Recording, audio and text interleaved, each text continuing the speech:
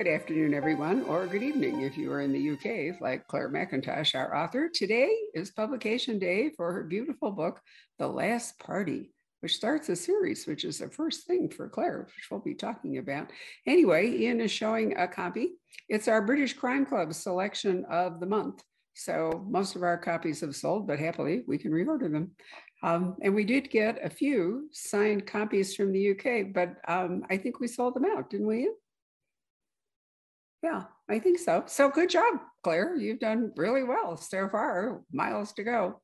Anyway, Ian is going to be moderating the Facebook and YouTube. So if you have any questions or comments you would like to make, put them in the comments field and Ian will reappear when I click my fingers magically sometime in the hour and he will relay them to us. So thanks, Ian, very much. Well, Clare, a toast to you. I'm drinking tea because it's just way too early to be drinking. Well, do you know what? I'm drinking hot chocolate because I read that dark hot chocolate is a kind of gives your brain a big something shot, and I figured it's better for me than alcohol. So. Well, I'm not surprised. Actually, there's so much sugar in it, it'll probably get you through the hour without caffeine. So probably, and it's not too late. It's only 9 o'clock here, so it's not bad. No, that is true. Although, we're kind of a rut with British authors who seem to prefer 8 o'clock your time. And we've just gone off daylight. I know that's a confusing thing for everybody because Arizona actually doesn't go off daylight. The rest of the world goes on it. We stay the same. And that means that part of the year we're 8 hours away from the UK and part of the year we're 7 hours. I did not know that. Every day's a school day with you, Barbara. It is. I know. Well, it's just weird, Arizona. I live in fear that we're going to go on a national daylight savings time. I wish that we would go on a national regular time because it's so hot here. You don't really want the extra hour. At night, you want it to cool off and it's nicer in the morning, but so it is. Anyway, Clare has a really wonderful background for writing The Last Party in that she was a serving police officer and it's a police procedural, which is one of my favorite forms of crime fiction. But also she's moved to Wales, so she can write about Wales and its interesting back and forthness with Britain. So Clare, I first knew about all this with Ellis Peters, because if you remember, or I don't know if you ever read the Brother Cadfael mysteries, but they were set in Shrewsbury, where there was the English gate and the Welsh gate. Yes. And yes, of course. It was I never read them, but they were adapted for TV, really famous series. And yes, of course, I'd forgotten that interplay between the two countries. Yeah, he did.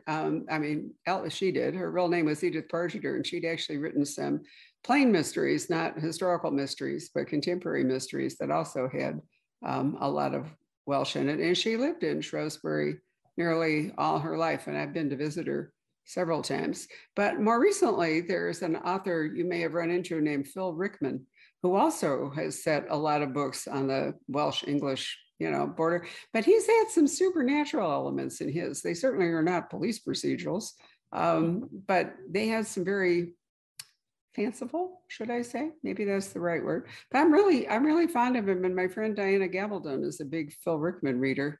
And it's been a while since I've talked to him, but I think you're in a wonderful part of what is still the United Kingdom, though God knows for how much longer. In that you've got this kind of misty cross-border, historically rich, controversy rich, jurisdictionally complicated place. It is rich territory, both geographically, topographically, and socially to write about. And so I'm not Welsh. We've lived here for 6 years, and we moved from England to a part of Wales which is Welsh speaking. So my children, who at the time were 9, 8, and 8, were suddenly put in a school where every lesson was delivered in Welsh. And so they had to become fluent in Welsh very, very quickly. And now they're bilingual. I'm a Welsh language learner, so I speak Welsh, although not fluently yet. But we're very much incomers. And I was really interested in how that feels from both sides, how it feels from a small community to have people coming, you know, in and judging you and you know, making assumptions about you, and also how it feels as the person who's coming in. There's a big lake in the town where I live, and I swim there quite often, and particularly swim there on New Year's Day, which is something of a tradition. And a couple of years ago, 2020, I was by the edge of the lake on New Year's Day, waiting with all my friends to go into the lake, into the freezing water for this traditional New Year's Day swim. And everyone was talking about how beautiful it was, the mist on the surface of the water and the mountains, and it was. But I wasn't thinking how beautiful it was. I was thinking, what if a body floated through the water? Because that's what we do, isn't it? You know, people who write crime or read crime, we don't go for nice dog walks through the woods and think about the colours of the autumn leaves. We think about where the body might be buried and how decomposed it is and what forensics they'd get out of it. So that was kind of the starting point for the last party. And a brilliant one it was. I grew up in Chicago, where the polar bear plunge was indeed part of winter activities. I doubt if the lake in Wales is really as cold as Lake Michigan. No, it won't be. So I've swum in Lake Michigan, but gosh, when did I go? April, May time, I think. And there wasn't anyone swimming there. And I ran from my hotel in. So when I travel, I try and swim whenever I can. So I take a tri-suit with me, because, you know, it's like kind of an all-in-one shorts and t-shirt. So it kind of looks like you could just run, but if you go in a swimming pool, it's kind of fine, multi-purpose. And so I ran from my hotel to check out the lake, which feels, it's mind-blowing, isn't it? Because it feels like it should be the sea. It's so huge. You can't see anything across it. And so it was messing with my head a bit, and it was really cold and quite stormy and rainy. And anyway, I just took my trainers off and went in for a quick swim. And when I got back and the doorman said, "Guys, is it really raining that much?" I was like, "No, I've just been for a swim." And I don't think he believed me. Anyway, it was lovely. So no, it's not quite that cold, but you know, it's pretty cold in the winter. And also scenic, so that, you know, part of what you're writing about is not just the incomer thing, but the fact that there is a luxury home development on the British side of the lake, which is an object of probably both envy and resentment from the Welsh living on the other side of the lake. And we see that here, you know, often in where development has happened in places like Aspen, or, you know, ski resorts, or Lake Tahoe, or whatever it is, where rich people come in and put down, you know, homes out of the reach of the people who normally live there. And point of fact, after a while, they can drive up the price of property to the point that the people who live there and the people who would in fact be working and servicing all these fancy homes can't afford to live there. There's a place like that called Crested Butte in Colorado, Claire, in which they finally realizing that the housing and labor shortage was so acute for all the luxury resorts, they bought a few of them and turned them into affordable housing for workers, because otherwise the whole place would kind of collapse. Yeah, that's good thinking. This is happening a lot in the UK, in the more touristy areas. So Devon and Cornwall are really suffering. And North Wales, out on what's called the Llyn Peninsula, so a little bit further out towards the coast from where I am. Very, very beautiful part of the coastline. And it is so expensive now because of all the people who have bought second homes there, turn them into these, I mean, they're incredible homes, but they're worth millions. And now, people can't afford to live and work there. And so people who have, you know, lived there for generations, their children are having to leave because they can't possibly buy a home there. And that fuels a lot of resentment, quite rightly, probably, you know, from the locals.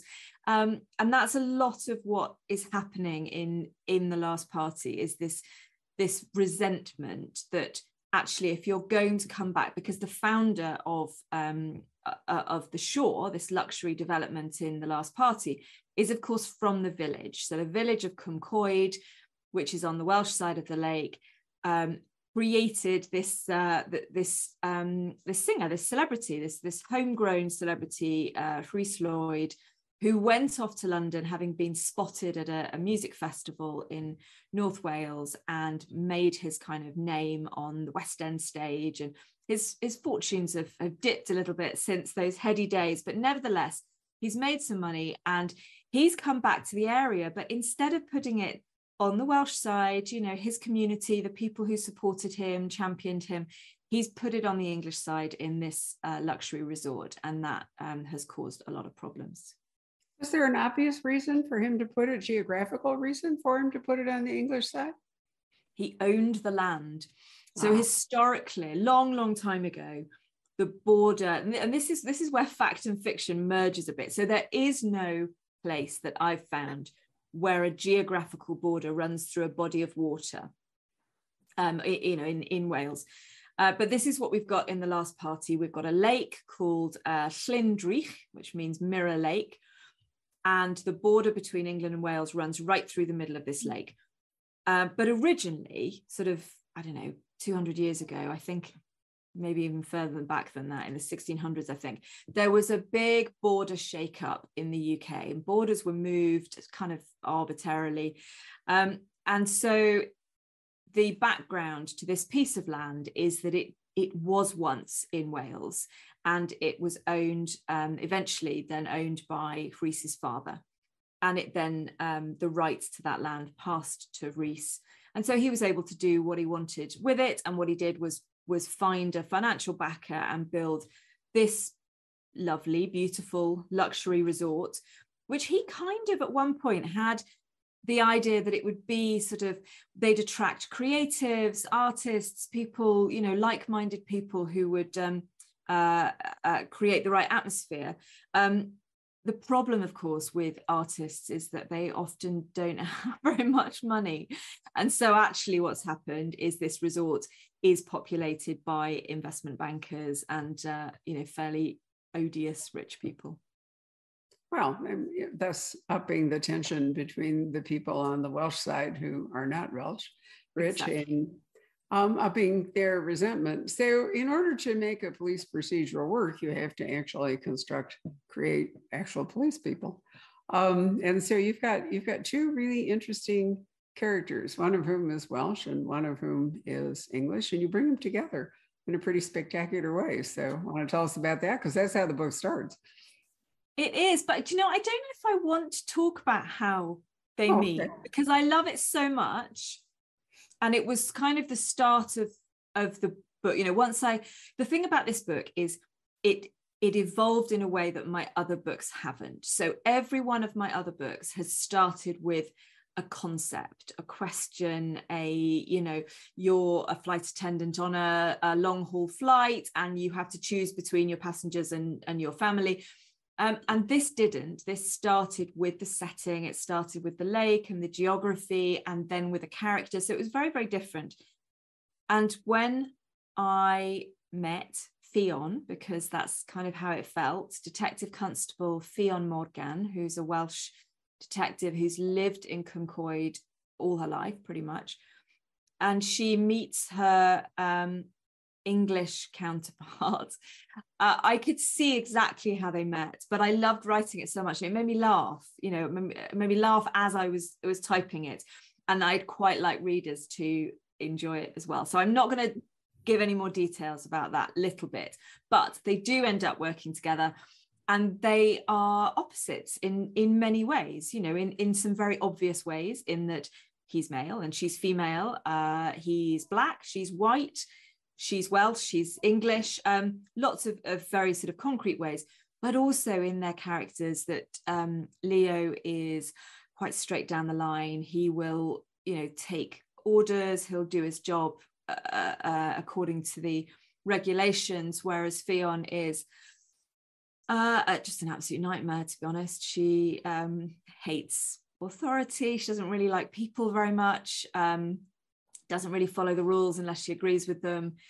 She gets very frustrated that Leo doesn't have enough backbone, but you know, she's got more than enough backbone for both of them. So they complement each other, but they are very different.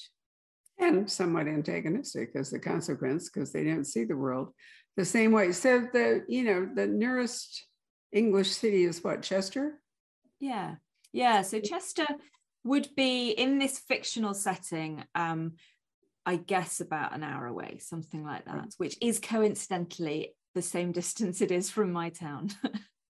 Right. Well, no, it makes sense. I mean, I say that because, for Americans, I mean, I often tell people, I'm sure I've mentioned it to you, you can fit the entire British Isle into Arizona. So, for us, distance is a whole different thing. However, and do you know, when I was on tour in the States when we were moving from England to Wales, and I was quite stressed about it all because it's about 3 hours from my mum's house to our new house, as was then. And that was a really, really long way. I'd always lived within half an hour of my mum. And I remember telling somebody, a bookseller or a book blogger or somebody, and saying, I'm moving a really long way away. It's 3 hours. And she just laughed because she was like, 3 hours, we go there for lunch, True. So yes, it is strange, but within the kind of the experiences of the characters in this book, they are living in a very sort of remote part of the world where, from a police point of view, resources are very low. The nearest police station would be sort of 45 minutes to an hour away. And so that's the distance you're traveling with a prisoner in the back of the van, for example, or to go to interview. It's very, very different to working in an urban area where everything is at your fingertips. Well, I was going to add as a corollary to the fact that the distances here are greater. You can also move through them faster because the population density is lower. The roads are wider. You can speed. I have driven from Land's End to John O'Groats, and I'm here to tell you it's not a day's drive, whereas you can actually drive from Tucson to Flagstaff with no problem at all on the freeway in, part of a day. So the fact that it's, a short distance away doesn't mean that the travel time isn't equal to a much greater distance. And absolutely. And so Fionn and Leo are driving down single track roads. And I mean single, like there is just enough room for a British car, not an American car, a British car. If you meet something coming your way, you're reversing half a mile back. There are sheep jumping down onto the streets, onto the road. It's a tricky part of the world to police. I'm sure it is. And there's been at least one, if not two, Welsh policing series on, I don't remember which of the many streaming services, but one of them did a really excellent job with the rural nature of policing in Wales and, the obstacles to moving around and doing things. And also, it seemed to me, made the police a little more tolerant. They weren't so by the book with the people they were sent to corral or, figure out. I mean, it wasn't like they went soft on murder or anything, but they had more community attitude. Yeah, totally. So the only time I've only ever been, I was only assaulted once or injured seriously as a police officer once. And it was the very first day that I started in a rural area. So I'd moved from a city and moved from Oxford and I'd gone out to the country and I continued to sort of police in an urban way in an environment that it just didn't suit. And it took me a while to get used to the fact that things are different. In the country, you do have to use your common sense a bit more and know you're not doing things by the book, because actually, if you arrest everybody that does something wrong, you've got no more resources for the rest of the night. Because you're off 2 hours away at the police station, there are no more police officers. So it is very, very different. Absolutely. So let's go back to the lake. It's New Year's Eve and Reese has decided to try to create some goodwill or acceptance or whatever you want to call it by having a pretty lavish New Year's Eve party on his side of the lake, right? In the shore. And that's where we get to meet. You have a very big cast in this book. It's huge. And we hear from a lot of them. Yeah, we do. We definitely do. And also, you know, it's not a linear story. You know, it was interesting. I took a look at Goodreads before we started because I always thought it's sort of interesting to see what readers say. And I was surprised by how many people had trouble keeping up with the number of characters, you know, or the timeline. I don't even know what a slow burn mystery is, because that's not a term that I'm familiar with, but many of them called it slow burn. So I'm not a big fan of authors reading reviews. In fact, I think authors shouldn't read reviews, but I was curious as to, you know, when you've chosen to write a series, which you haven't done before. You've written several really great standalones, but these characters, apparently this place, are interesting enough for you want to continue them. But I was fascinated with, I mean, for me, it was catnip, you know, I loved it. I mean, oh, great, more characters, more motives, you know, more stuff going on. And so I'm trying to figure out, to be honest, Claire, I'm trying to figure out what readers are looking for at the moment.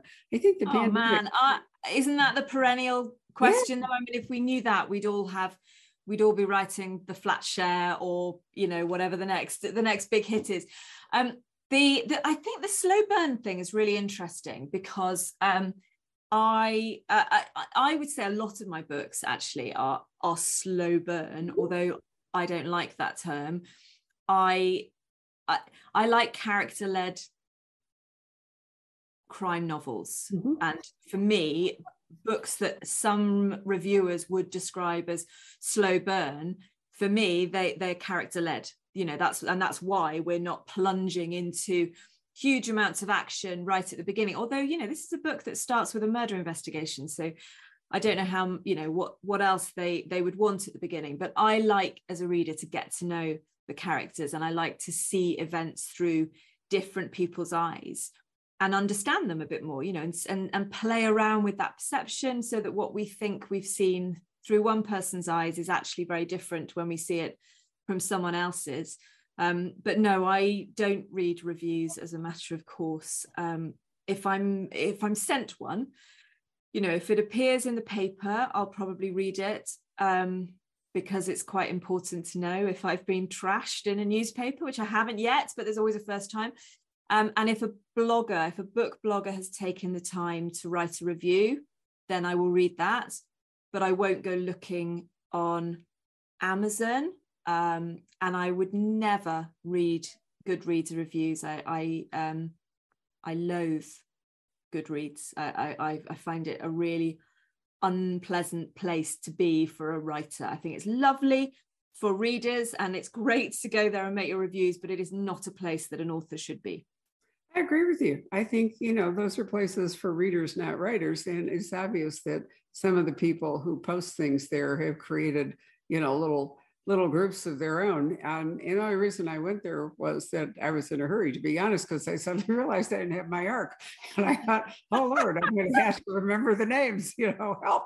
And so there I was. But it really caught my eye, and I was pondering slow burn. And I think you're right. I think what it is that if you're introducing people to the characters and there isn't, you know, a bang action right at the very, very beginning, then maybe that's what they mean, you know, is the action that's the slow burn. I was trying to figure out what was burning slowly, I guess was what I was groping for there. And I'm going to conclude that maybe it's the action and the pacing starts off at a slower rate than if you're slammed into a thriller. And, you know, with the prevalence of the trust no one and these deep psychological thrillers, which I keep hoping, frankly, are going to pass, because I think, like, as is always true, there comes a moment in which there are just too many books that are like each other. I feel the same way about the World War II genre at the moment, women's stories. They're wonderful stories. There are a lot of terrific books, but it's just like there are too many of them. I want to read something else. So that's one reason I fell upon your police procedure like a wolf on a sheep, going. Yeah, and I must admit, it is. I'm quite excited about the fact that it's for the time being, this is what I'm going to be writing. There are other psychological thrillers that I want to write. There's a couple of standalone sort of high concept twisty thrillers that I've got in mind. But for now, it's the series. And part of that is because I'm just a little bit jaded by the sort of the compulsion to have a domestic twist setting. I think in order to, I've been very fortunate that the psychological thrillers I've written have been well received, well reviewed, have sold well, and the twists have worked. I don't know how many of those I can write, and I don't ever want to get to a point where I'm kind of creating twists for the sake of it because that's what the genre demands. I don't want that. And right now, I'm really loving the kind of slightly Agatha Christie-esque feel of a classic murder mystery, which is basically what The Last Party is. It's what a lot of police procedurals are. And with police procedurals, I think you either really focus on the police investigation, as in, the forensics, I've just read Patricia Cornwell's latest, and of course that's a very different type of thriller, but there she's really drilling down into the forensics, of course, because that's her shtick. Whereas I think what I focus on in The Last Party is the suspects. It's that there are numerous people who wanted Reese Lloyd dead and who could have done it. And the game, it's a cat and mouse game, not just between the police and the suspect, but between me and the readers. The game is, can you figure out who it is before I tell you? And the ideal is that they figure it out a second before I tell them. A page is the absolute perfection. So the real questions at the heart of a classic mystery are the who and the why of it. I've tried to explain to people that a locked room mystery, which is a much rarer form and which has really been misapplied so often recently, the whole point of a locked room mystery is the how of it. It's not, because who's dead. It's a different thing. There's a lot of classic forms being tossed around at the moment, much of it inappropriately. A country house murder, which is basically just a closed environment where you've got a number of suspects, which is, more or less what you're talking about here. There's only, so many people that are potential suspects in the situation that you've created. So in its way, it's kind of a country house murder. You don't expect somebody has flashed up from Durham, to No, absolutely. And I would always call those a closed cast mystery. Right. So you're not the same thing. Yeah, you're not looking for a wild card anywhere. The police, of course, are going to say we're keeping an open mind. It could be someone from the outside, but you basically know it's someone on that list. And I love reading books like that because you've got, as the reader, you're basically ticking them off as you go. Have they got the means, the motive, and the opportunity? And a well-crafted mystery will kind of tease you with that, in that that person will have all three of those and then will take away the opportunity, but they've still got the means and the motive. And so as the reader, you should want to make notes. You might not actually do that, but I think you should kind of be trying to fit this puzzle together, and almost at the point where you're jotting down everyone's motives and means and opportunity. I think the classic mystery form, as you're describing, is one that challenges the reader. A thriller is basically taking a reader along for a ride. It isn't about the reader figuring it out. It's about the reader rooting for the hero to win. And a thriller depends on a really great, a bad actor. If you don't have a sufficiently strong bad actor, then the hero's journey and heroics are largely meaningless.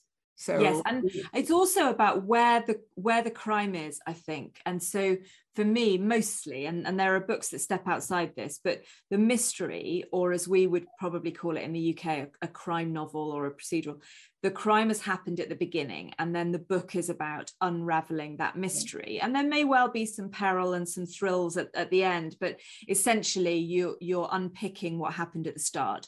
Whereas a thriller is often about stopping something happening. yeah. So it may well be that the thing that's going to happen is a bigger version of what happens at the beginning. But either way, you've got that kind of ticking clock, and everyone is focused on stopping the thing that hasn't yet happened.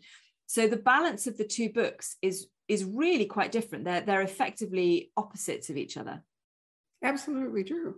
And I'm never quite sure where the psychological thriller, which side it completely falls on. I mean, I've read some that really engage me, and I've read some where I think, this is just all about, the twists, and, is there going to be another one? But to be, let us not leave out the fact that even in The Last Party, you can have a twist. You can think what's happening, and then Claire can trick you, just as she has done in her standalone novels. So I think part of it may be, Claire, that, I have a logical mind, and I like sort of straightforward, I like moving ahead, along with the investigation more than I like spiraling all over the place. But it's also important that, every reader reads a book differently. And so when you're going to write a police procedural, you may be writing it for a somewhat different audience, who may come along from your other books because of your name. And then they'll either like it, or, or it won't quite fit them in the same way that they liked You're Amazing. You came to see us with your first book when you were here in the States, which I've always been grateful for, because we haven't had an opportunity to do this face-to-face ever since. But that was when this kind of book was fresher. There weren't so many of them. Yeah. So do you know what? So I Let You Go came out in 2015, which was the year that The Girl on the Train came out. And so it really was at the start of what I call the new wave of psychological suspense. Because of course we'd had, there are many, many examples predating that. And it was not long after Gone Girl. But I was reading through my rejections for that book. So although I'd found an agent very quickly, the book didn't sell. It was rejected by multiple publishers. And one of the rejections says, this book was an uncomfortable mashup of women's fiction and police procedural, and I cannot see that will work. Now, the funny thing, of course, is that is exactly what has worked for years now, that domestic suspense is essentially pulling from the women's fiction genre. I don't like that as a term, but it is what it is. And bringing in an element of peril, of crime. But it just shows that if that editor was feeling that we were just on the kind of the cusp of that happening, because that editor was not comfortable yet with the idea that this could be a book that would work. We were submitting in 2013, maybe even the back end of 2012. So it was really quite early for that sort of book. Whereas if you submitted it now, then everyone knows exactly what shelf it would sit on. It is interesting to try to anticipate, for me as a bookseller, what's going to be the next big thing that will really grab people. And one of the things I've learned in the pandemic was that the next big thing is actually the old thing, because there's been a real return to classics. The British Library series are an example of that. But we're seeing Agatha Christie is having this astonishing moment for the last year or two. And it isn't that people are writing Miss Marple, or other. There's a phenomenal book called Marple, where a bunch of modern authors have written really killer, Jane Marple stories. But her influence, her forms, her use of classic forms has shaped an awful lot of novels. And I think at every point a genre becomes overblown, and then people you're not quite sure what the new thing is, but there can be a renaissance of the old. Yeah, no, I agree. I agree. And my only fix for that, I think, for me as a writer, is simply to write what I want to write. Yeah. Because I think if my worry would be if I said, well, this is my niche, I write psychological thrillers with big twists, at some point, either the trend would tail away, or I wouldn't be able to think of a psychological thriller with a big twist, or, you know, I would be so far down that niche that it would be really difficult to pivot to something else. Whereas actually, just by focusing on stories that, you know, surprise and engage and entertain, so far I've been able to write lots of different books, including a book that isn't crime at all, you know, a family drama after the end that fits in and has the same readers, simply because it's about a bunch of ordinary people in a moment of crisis. And although that crisis happens in that book not to be a crime and to be a medical drama, it kind of doesn't matter, because it still fits with my style of writing. So as long as readers want to read the sorts of things I write, I'm not going to worry too much about what genre they are. Why did you decide to make this a series? Did you decide before you started it, or did you get so engaged with the characters you thought you had more to say about them? If I had decided before I wrote the book, I would have been much more organized about how I approached the series and who was going to be in it and who would stay and who would go, and the fact that maybe I wouldn't have sort of nothing around this town for an hour, because now it's really logistically difficult when I want them to pop to the station. No, I felt that that there aren't very many books set in Wales. There aren't enough when you compare it to, say, Scottish crime or any other part of the UK. And there particularly aren't very many set in North Wales, which is a very, very specific type of place. And so I felt that I was writing about somewhere that wasn't being written about very much, and that I had created a fictional setting with this cross-border world, this sort of community tension that was rich territory for more stories. But what really sort of clinched it for me was Fionn, who just demanded more. And I felt that I didn't want to. I've never written a police character that I've wanted to come back to. And series have got to be police characters, really, or journalists or social workers. You know, they've got to be professionals, because you can't really put an ordinary member of the public through repeated trauma after trauma. You know, they can't be a series character. It would be grossly unfair to do that. So I've never written a police character where I felt there was just sort of enough about them that they had a different way of looking at the world, perhaps, that would carry a series. And then I started writing Fionn, and she kind of took over. And I wrote to my editor in the UK, and I said, I think I might be writing a series. And my editor wrote back and said, well, I'll decide that, actually, in slightly nicer terms. But, you know, that's the way it goes, isn't it? The author might want to write a series, but someone's got to want to publish it. But then when she read The Last Party, she said, yeah, I think readers are going to love Fionn, and I love her, and I want to hear more. So for the time being, so certainly my next two books are Fionn books, and then, you know, who knows, we'll see what readers think.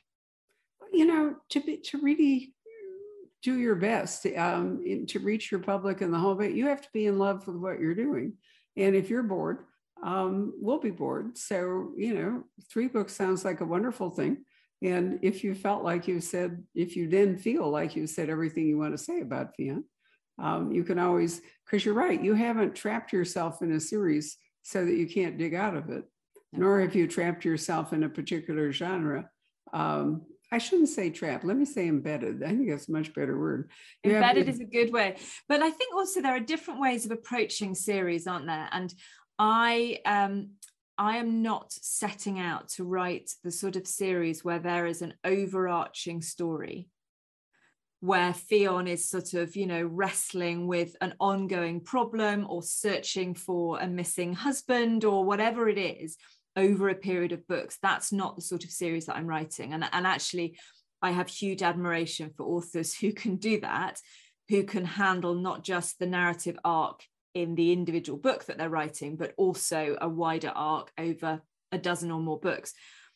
What I want to write is a series where we're in the same world, we're with some of the same characters, but not always Fionn, but that you can read any one of them on its own. You know, it reads as a standalone. Yes, there are kind of Easter eggs if you happen to have read other books in the series, but I want it to absolutely stand up as a straightforward crime novel, because as a reader, I'm quite lazy. And if I come across a book that sounds brilliant, but it's number 11 in the series, I need to be convinced about reading it. I need to know that I'm not going to have to read all the others. I might want to read the other 10 books, but I might not be able to. I might not have time to read another 10 books.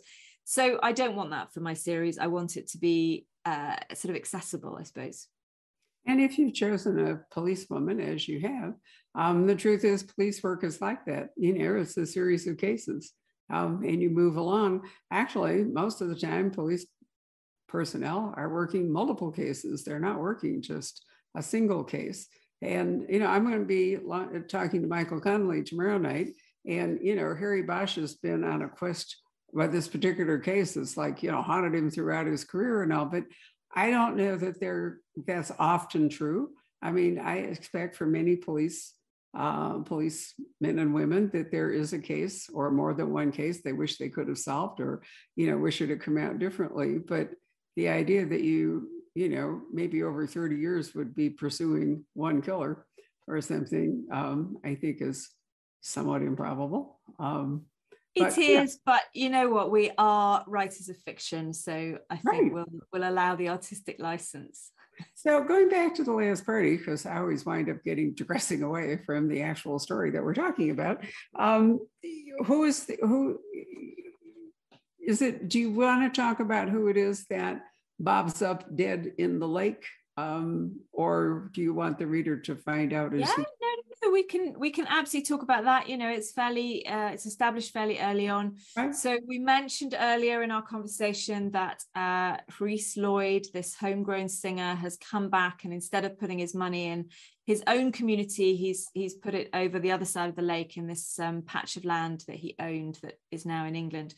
And Rhys has this party, which, as you quite rightly said, is kind of sort of ostensibly to build bridges between the two communities, but is really about showing off. And it's all great until round about midnight, when he dies, when he's murdered. So we join the story on New Year's Day at the edge of the lake, when the locals are going into the water for their annual swim, and Rhys's body floats through the lake, having sort of floated from the English side to the Welsh side, and that's the sort of what kickstarts this cross-border investigation. So he is dead, and it's fairly swiftly established that he. Oh no, I was going to spoil something. Then it wasn't. Nothing swiftly established at all. I can't say anything. Forget I said anything. He's dead, and Fionn and Leo go to the post-mortem, and the pathologist who does his post-mortem is one of my favorite characters, Izzy Weaver, and she only has about 4 pages, but I love her so much that I'm having to put her in the next book, even though I don't really need to be at a post-mortem, just because she's really fun. Well, why not? I mean, you know, there are many police procedurals where a pathologist is an integral part.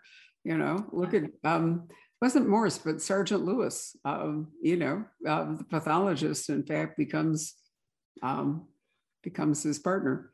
So, you know, I think it's a good working relationship. The French are really big that way. We watched an inordinate amount of French mystery over the course of the pandemic, and the pathologist is right there all the time.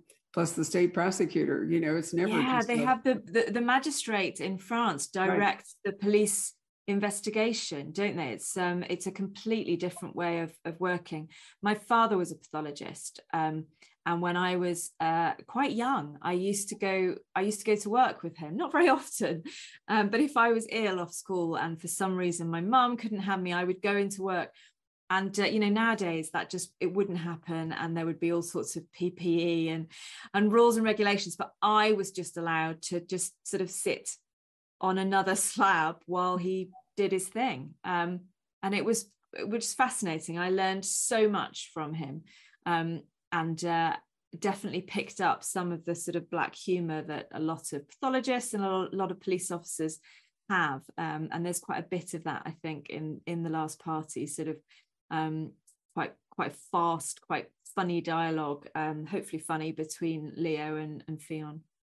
Well, there is, absolutely so. And, unfortunately, there are a lot of people who wanted Rhys dead. So, it's not going to be a straightforward investigation. And it will take you into corners of people's lives. It's really a very rich setting. And I enjoyed it very much. So why don't we call Ian up to see if we have any comments or questions from the audience? Hello there, Ian. Hello. We actually do have some questions. The first question for Claire is, have you done any more quick reads other than The Donor? No, I haven't. I don't think generally speaking, authors just do one quick read. So the quick reads is a project run by the Reading Agency, which is a UK charity which promotes literacy. And they do this specific project called Quick Reads, which is a novel that's a quarter of the length of a full novel. So it's about 20,000 words. And they're all written by best-selling authors. And the brief is really interesting. So the aim of the novel is to make it accessible. And so they're given to, they're very affordable. They're £1 or $1 to buy. And they are particularly aimed at people who are perhaps learning English as a second language, or have are learning to read as an adult, or perhaps they've been ill and they're struggling with concentration. So all sorts of reasons. I found them when I was, I just had a baby and I couldn't concentrate, and I read these shorter books. So when you write them, you have to really focus on the main story, strip out subplots, keep the characters to around about 3, 4, maybe 5 at the most. You go through a literacy edit where your editor will sort of gently say, do you really need to be using that very, very long word? Is there a more straightforward way you can say it without being patronizing, without talking down to people? We're constantly reminded that just because someone can't read very well doesn't mean they can't think very well. And so it's getting the balance right. It was I loved it. I loved writing it. And I would absolutely write another one, but generally speaking, each year they choose 5 or 6 different authors to do them. Very good. Next question. Why, in your opinion, is a story set in a small town always so fascinating? Do you think that this kind of location and a small circle of characters create much more intimacy for the readers?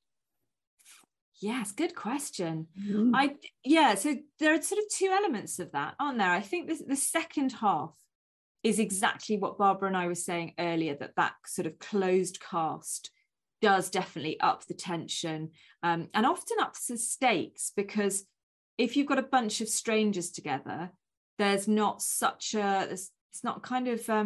such emotion between them. Maybe it matters less, if someone's killed for money, for example. Whereas if you've got a group of people who know each other, who live together, then I think the emotional stakes are higher. The thing I find endlessly fascinating about small towns as a reader or a viewer or a writer is the way that people don't grow up properly. So I notice this when I go back to my mother's with my 2 sisters. It's like I regress. It's like I sort of emotionally go back to being a teenager.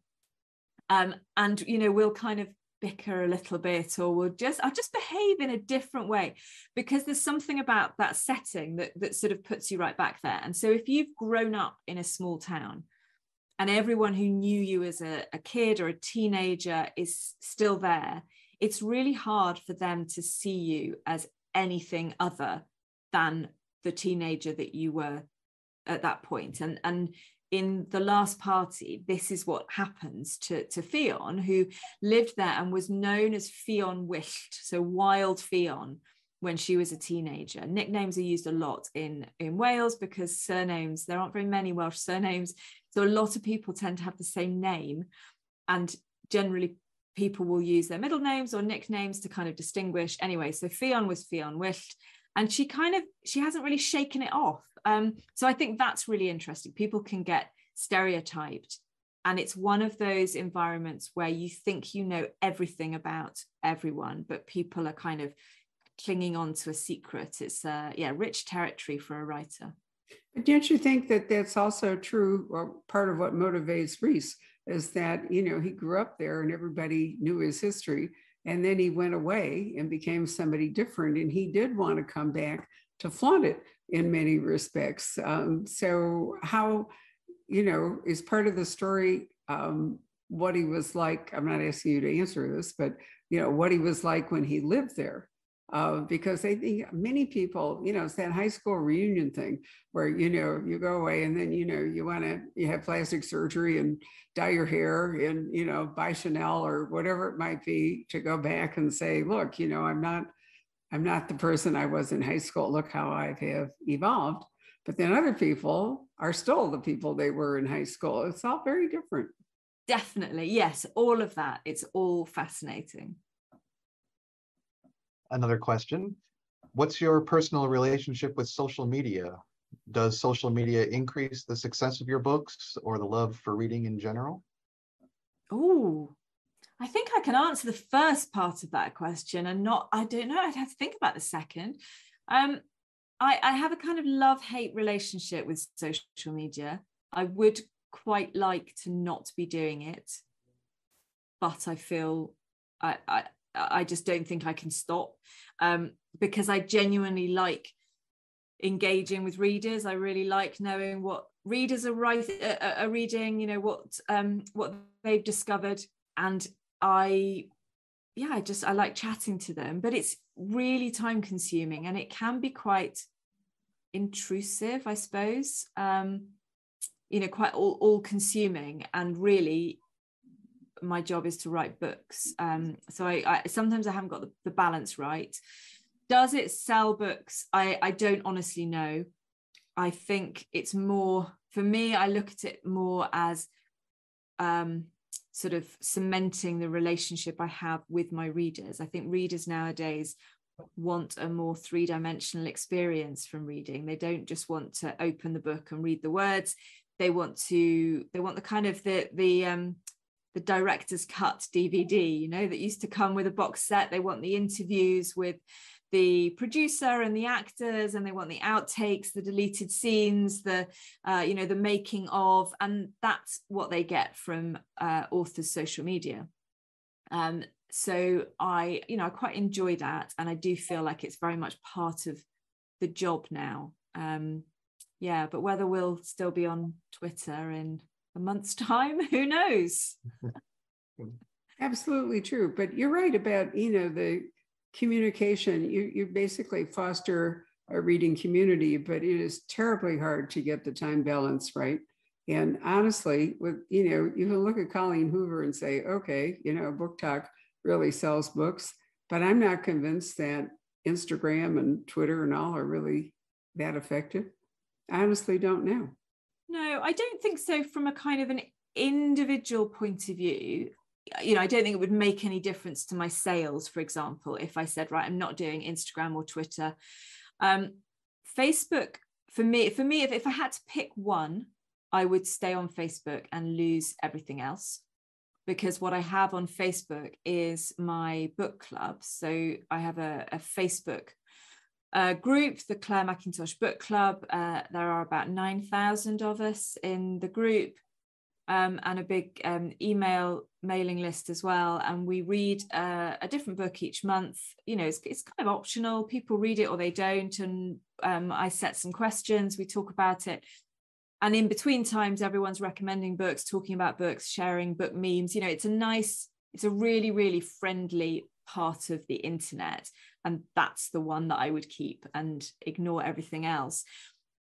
I don't know if it sells my books. It's not really sort of why I do it. I do it because I love books and I love talking to people about what they're reading. But I think it definitely encourages people to buy them, and perhaps encourages people to say, buy the hardback rather than wait for the paperback, or buy from an indie because they're going to get it signed rather than buy from Amazon, or they might buy it earlier than they would otherwise. So I think it's that sort of effect rather than straightforward sales. And a corollary to that is you have to be your best self if you're going to be on social media, because there's no point in going out there and pissing off everybody and having a negative effect, right? Absolutely that. Yes, I'm very careful. I never tweet drunk ever. Right. Anything else, Ian? Yes. Another question. Will Leo be in the series?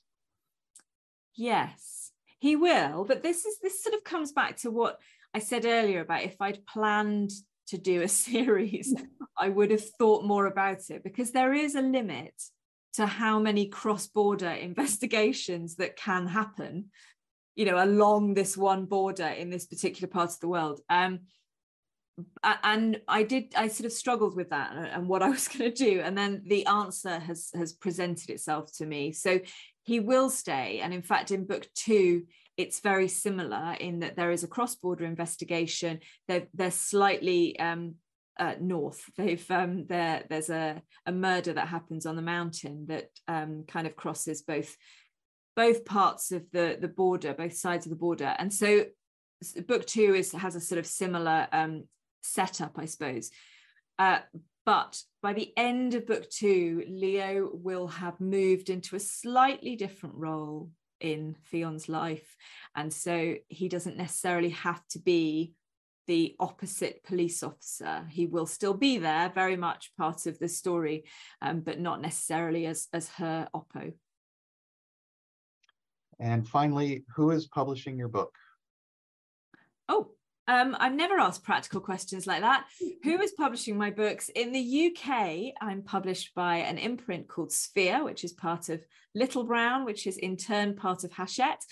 And in the US, I'm published by Source Books, who I just adore. I have never felt so passionate about a publisher. They are so creative and nimble, and they're doing such a brilliant job with my books. So that is where you'll find The Last Party, and hopefully my next books too.